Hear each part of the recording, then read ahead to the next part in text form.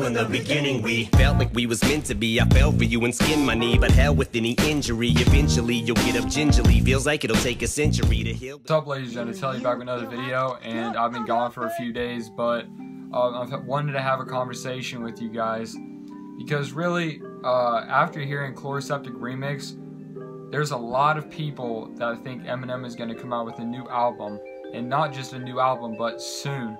And I can agree with this. I just wanted to have a conversation about what you guys thought his next route would be, because it would be his 10th studio album. I'm pretty sure, correct me if I'm wrong, but so what is he gonna do? He already talked about how Revival was hard because it's like you already painted your picture and then you have to do something that you haven't done. So like, I can understand that part, but if he's going to make a new album, what direction do you guys think he will go? And leave that in the comment section. But I'm gonna tell you guys what I think personally he will do. After hearing Chloroseptic Remix, he sounded a lot like Slim Shady with the way he rapped. Like, I know he says all the time, Eminem, Slim Shady, Marshall Mathers, they're all the same thing. It's all the same thing. That's what he said.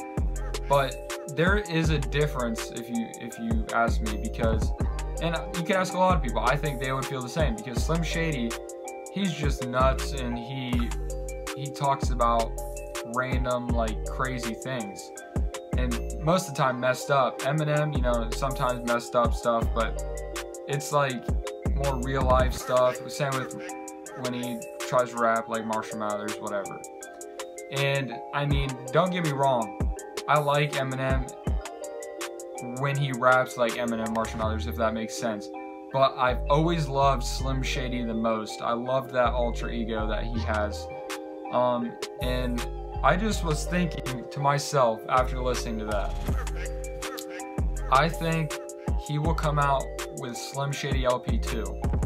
And I know that's kind of like a huge statement to make, but with what he was rapping about, he has to get something off his chest. And that's most of the time what he did on the Slim Shady LP, was maybe him talking about random things, like if you listen to the song My Fault off there, that was just like random stuff, but kind of just funny. But then there was also tracks like Rock Bottom, where he talked about real life stuff and how if you want to go that low and steal and kill, that's rock bottom, and stuff like that, just like his struggles. And I feel like with this past album, he did put some Slim Shady on it, but I think the album was kind of like he was trying to do something for everybody. And like, obviously I don't have a problem with that, but I don't think he put enough songs on the album that were like where he just went and tried to kill it.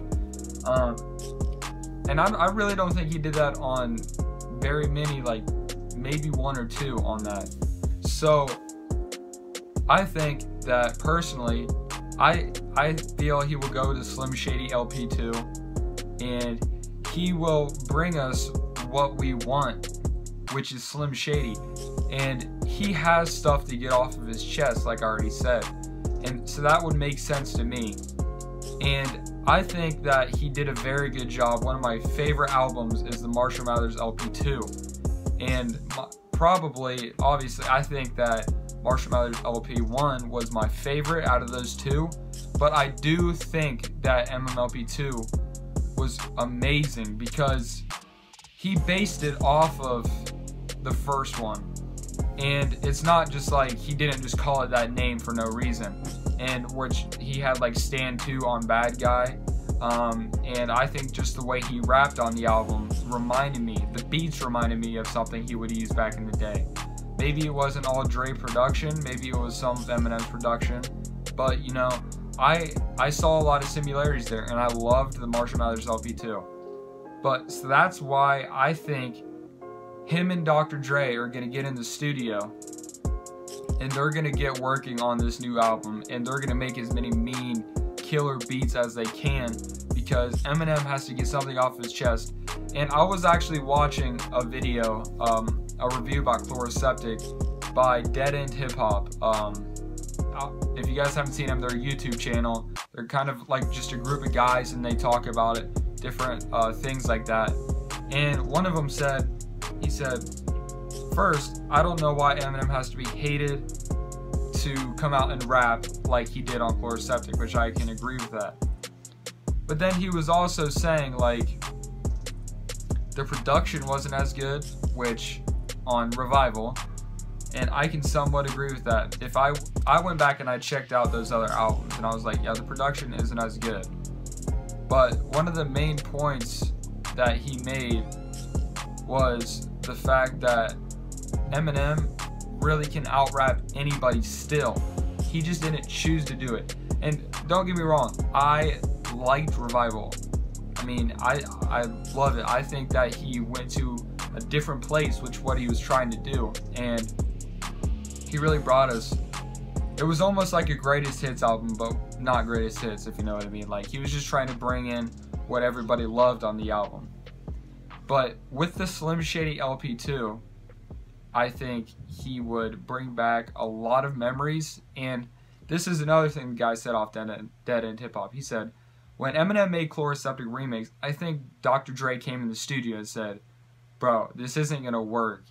Like, get in there and prove them wrong.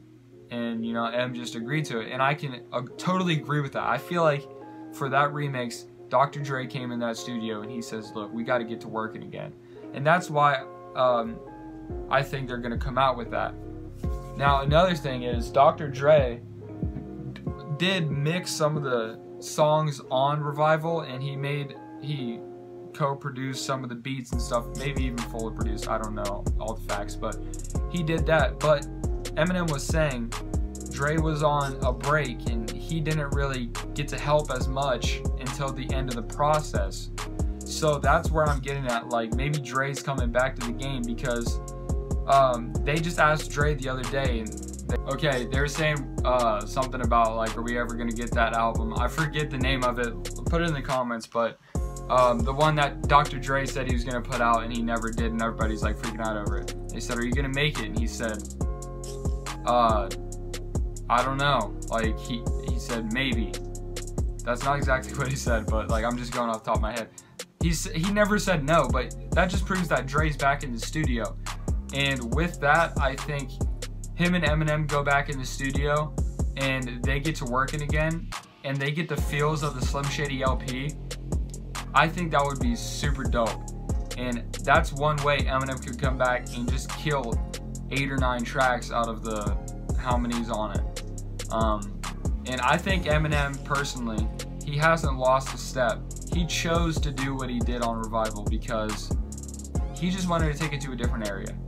But anyways, guys, I talked a lot in this, but let me know what you guys think. If you think that they're actually going to make the Slim Shady LP 2, or if they're just going to make a whole different album. This is just like a guess that I'm making.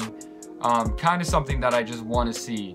Not so much something that's been put out there. I just, you know, thought that that would make a lot of sense. But anyways, guys, thanks for watching. Peace out.